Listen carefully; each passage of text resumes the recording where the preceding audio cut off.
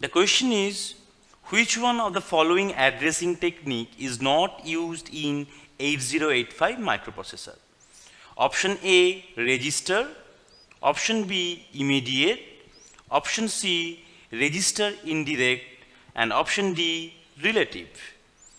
So here, the register mode addressing, that means in register mode addressing, both operands are stored in the register, like move A comma B. That means the content of the B will be stored in A.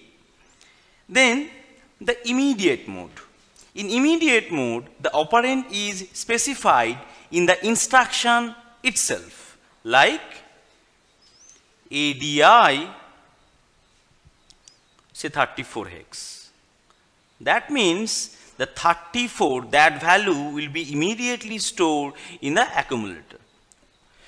And the register indirect, the third one, that means the memory location of an operand held in a register, like move A comma say M. So here actually M is addressing to a memory, and finally the relative addressing mode. So in microprocessor, we do not have any such type of mode which is named as relative mode. So all these three modes is available in microprocessor. Only this mode is not available in microprocessor.